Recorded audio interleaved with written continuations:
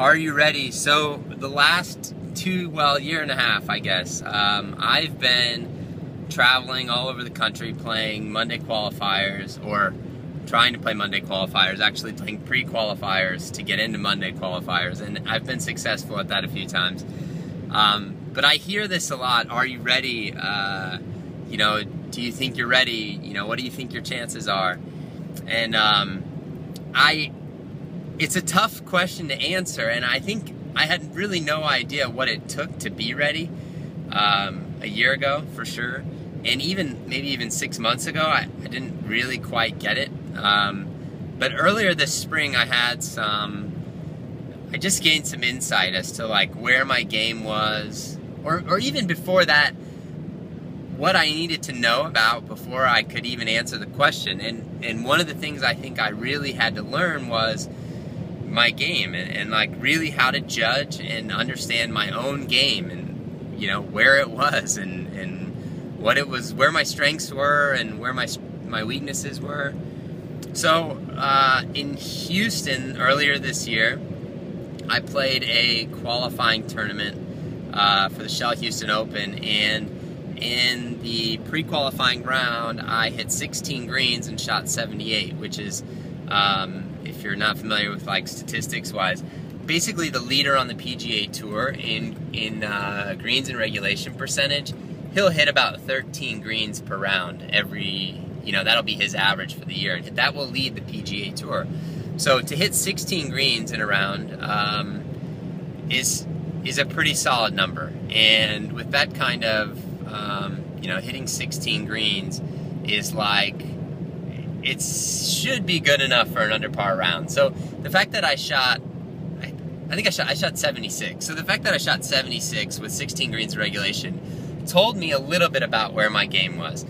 And, you know, going back through the round, I just really had to take a look at my short game, because obviously I hit so many greens in regulation that there was something lacking. So I developed a plan, and I went online and just did a bunch of stat checking just to find out, you know, what tour players did, you know, what percentage of putts they made at 3 feet, what percentage of putts they made at 6 feet, what percentage of putts they made at 9 feet. And I just went through all of these stats to figure out where I stood, and then I developed some tests. You know, I tried to create as much pressure as possible, and I did these drills, or these tests, and I found that I was like really not ready. So, which was kind of good. It was really nice to know that I was so far away, in a sense. I know that sounds kind of contradictory to the plan, but up until that point, I was always just kind of wondering, like, is it my mental game? Do I not hit it far enough? Am I trying to hit it too far? You know, what was it?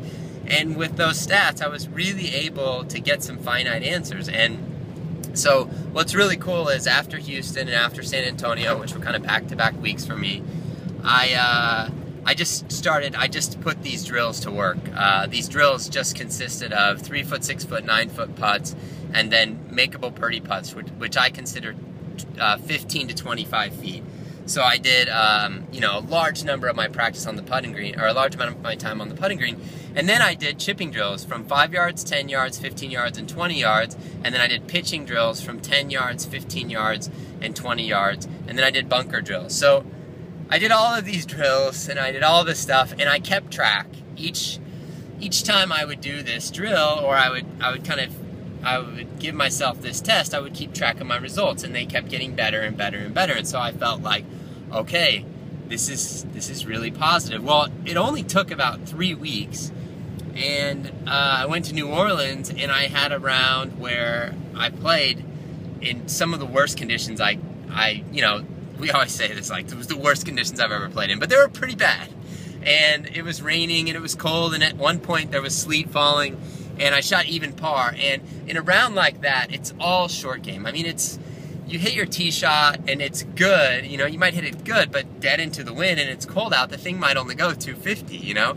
And so on a 450-yard hole, now you've got 200 left, you're still into the wind, it's still cold and raining. Needless to say, you missed quite a few greens, but my short game was really solid, and I shot even par, and I believe, I can't remember exactly, but I think I tied for 9th in that first stage of qualifying. So to me, that was kind of like validation that all that short game work had really paid off. So from there, I made it through to the Monday qualifier, and on Monday the weather was beautiful. I started, I think I was 4 under through 7, I think I was 4 under through 7, which is like, you know, probably the best start I've had in a long time. And then ended up, I had a double bogey on 10, and I didn't get up and down from a pretty crummy lie in a bunker on, I think on 7. Anyway, I ended up shooting 1 under, which again was better than the 76 I shot in Houston with all those greens and regulations. So I really felt like I learned a lot about my game at that point. So that was the first step. The first thing that I really felt like I needed to understand was my own game. And I've always done a pretty good job of preparing for the golf course and trying to get to know the golf course. But I think without really knowing your own game, you can't really prepare. It's like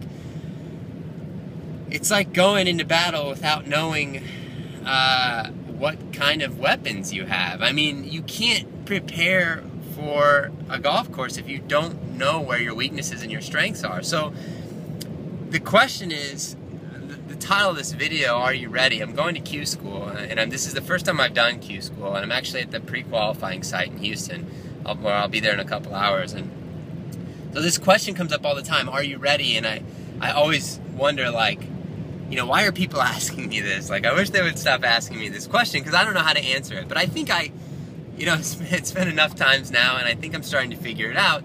And I think the best way I can answer it, or the only way I can answer it, is to say that I'm ready as I can possibly be. I've done all the work that I can possibly do.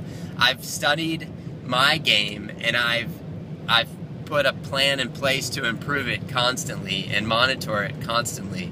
And I've studied the golf course, and I have a game plan intact for this particular golf course. So, you know, should everything go as planned, should I perform as well as I can, then yeah, of course, I'm ready.